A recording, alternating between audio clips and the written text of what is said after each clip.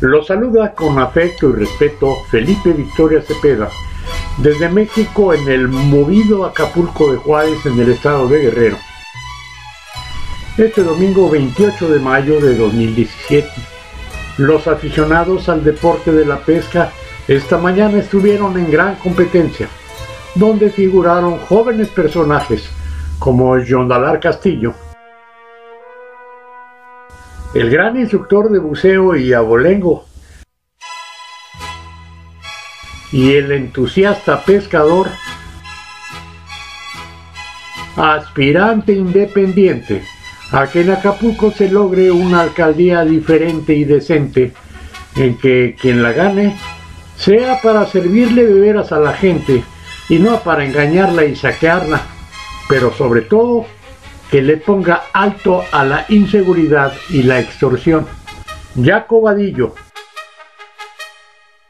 el único hasta el momento que hace la lucha con su dinero y no ocupando presupuestos oficiales en razón a cargos públicos supeditados a que los partidos políticos los hagan candidatos. Sobran quienes quieren atajar la delantera que lleva el empresario de seguridad privada a los demás aspirantes suspirantes, que se ponen zancadillas entre correligionarios, como sucede entre los priistas Julieta Fernández Márquez, Fermín Alvarado Arroyo y Ernesto Rodríguez Escalona, a los que de pronto se les apareció el impetuoso experredista Ricardo Taja. Los periodistas andan ahorita en proceso de desmoronamiento y amorenamiento, resistiéndose de antemano a reelegir a Evodio Velázquez Aguirre, que bien pudiera abrirle las puertas a su aliado Rubén Figueroa Smutny para sucederlo, pero no se puede soslayar la fuerza de la combativa amazona Beatriz Mojica Morga, rival inconforme de Alejandra Barrales. En la partida de los concursantes en el evento de pesca deportiva esta mañana, hizo presencia el duro diputado local de Movimiento Ciudadano, Ricardo Mejía Verdeja, que también aspira a ser candidato por Acapulco en 2018, si don Luis Walton Aburto así lo decide. Del Partido Acción Nacional, donde en Guerrero hay más panaderías y bolilleros que panistas, al ex gobernador Ceferino Torreblanca Galindo no se le ha quitado la nostalgia del poder.